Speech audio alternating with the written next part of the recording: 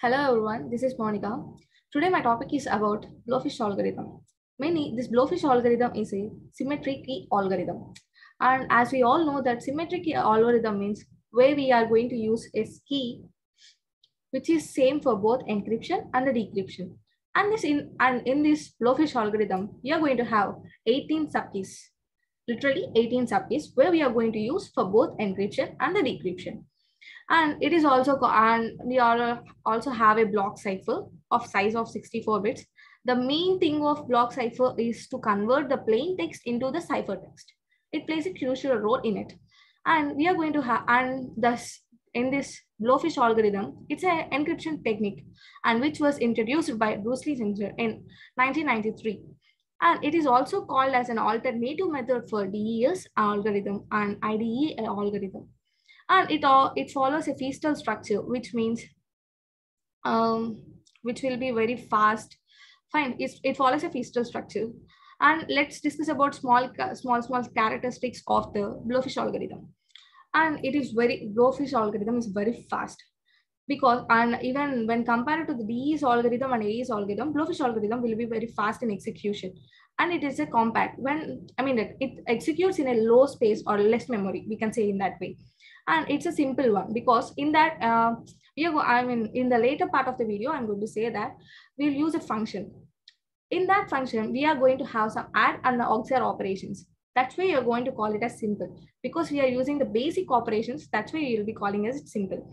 And the secured one because the variable length, the key size of the in Blowfish algorithm, we are going to have a key size variable one because it varies from 30 to 448 bits. It continuously varies.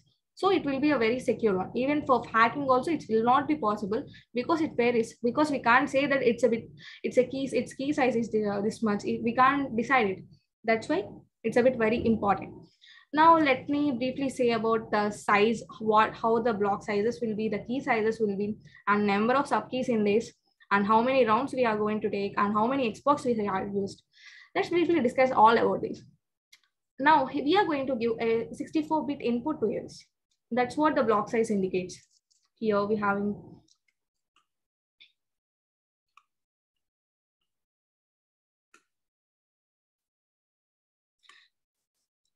have included at 64 bits, right? It's a block size. And the key size, it's a variable one because it varies from 30 to 48. This is what I have mentioned before. And the number of subkeys we are mentioning, we have used here at 18, as I told before. And each subkey as having 32 bit. And the rounds we are going to, and the number of rounds in the structure is 16. And the total number of S boxes we are going to use are 4. And here we are going to have 256 entries for each Xbox. And each Xbox contains 32 bits.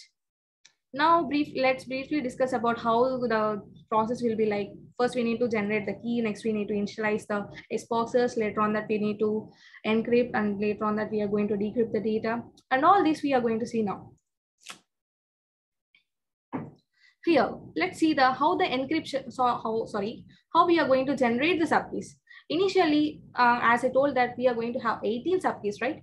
18 subkeys. And those we will be stored in a P array, which will be like P0, P1, P2, P3, and so on until the P9, P17.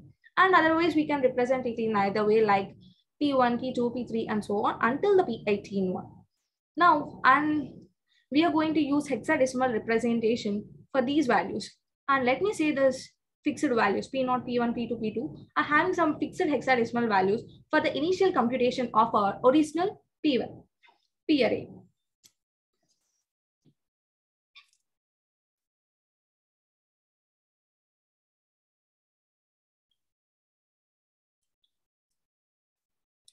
As I told that P value varies with respect to the key input value.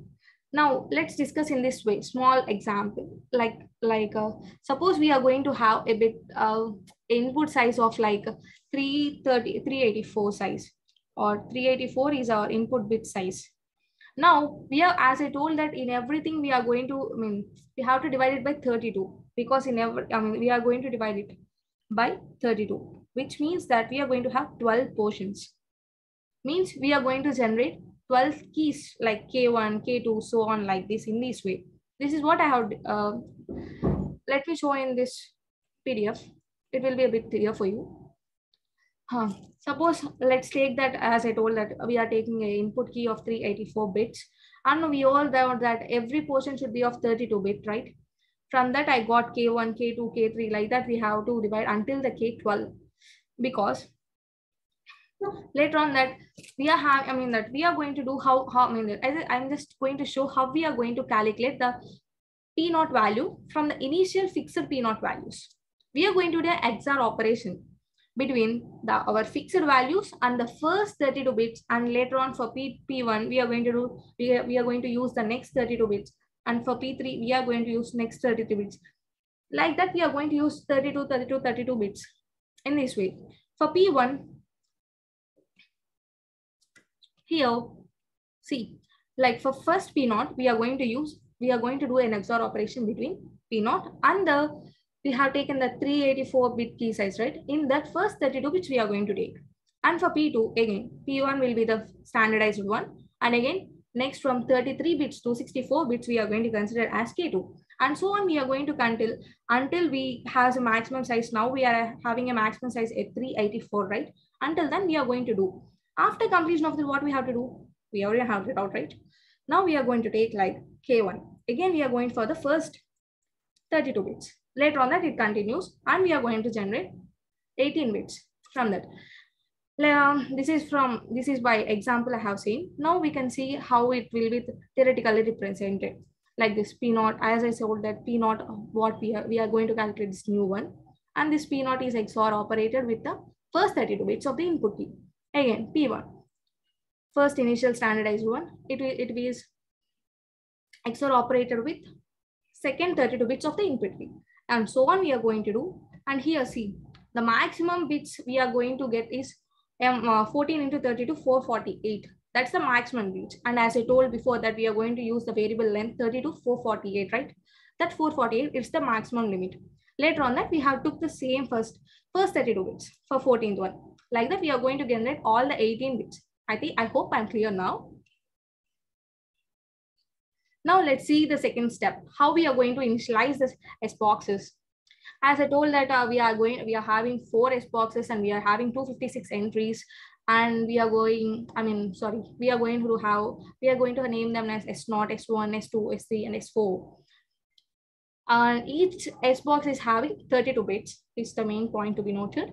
And we use these S boxes mainly for encryption and the decryption.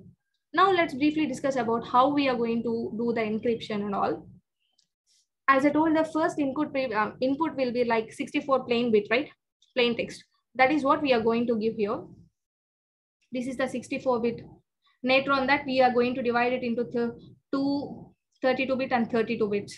This is what we have divided, 32 bit and 32 bit. Now we are going to we already found the P1, P0 until we have found the subkeys until the P18, right? Those P gates are these P1, P2 like that we have been using here. The first we are going to use the P1 with L1. We are going to get a result here, right? Let's name it as X, some X. We are going to get an X.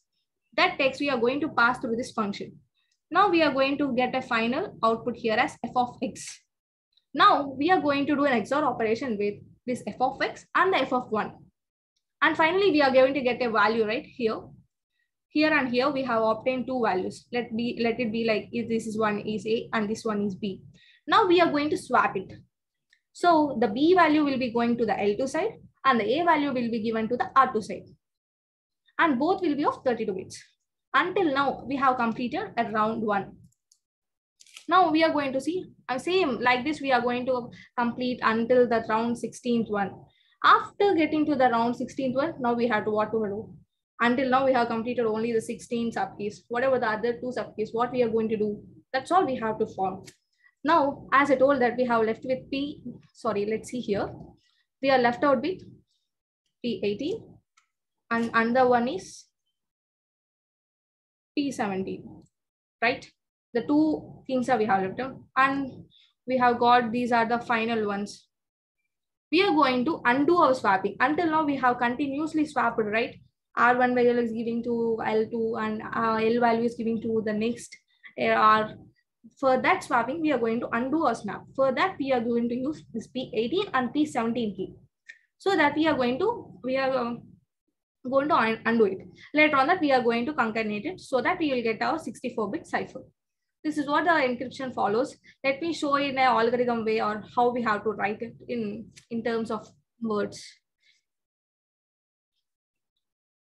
First of all, what I said, we are going to divide our plain text into two words like L part and R part. 32 bits, right? That's what the first step indicates.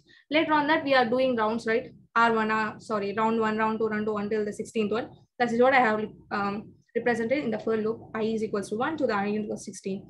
As I told that first L is equals to what I have did for finding the L value. I did that L XOR and the P value. P in the sense subkey. And for R value, what I did, I have given the resultant function from L to function, right? With that XOR operation, I have did the RI. This is what I have did. Again, I have swapped the LI and RI. That's all I have did. And last step, I have unknown this last swap, right? Later on that, I have did the XOR operation between P17 and P18. Later, we have combined all the 32-bit and 32-bit to 64-bit. This is what I have represented here in terms of words. That's all. Now, let's clearly discuss about the function.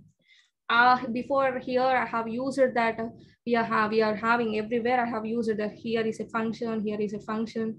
I hope we all have a doubt what is the function, what we are going to use. And again, we didn't discuss about the xblocks, what we are having and all, right? Now let me say what the function and what it does. Here, this is a small structure. As we've seen that we are going to get a 32-bit input, right, into the function. How, maybe I'll show, wait a sec. See here. Here we have got 32 and 32-bit XOR operation. So here also we are going to have 32-bit 1. So this would be our input to the F. And output should be also in 32-bit, right? When you give a 32-bit one, we will be getting a 32-bit one, right? Now, how we are going to get that one? We are going to see how we are going to use that function actually. Now, see here.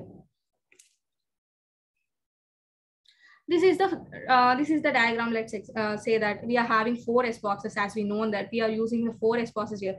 Let's name them as S0, S1, S2. And the last one as S3. Fine, right? Now, I told that we are going to give a 32-bit in, right?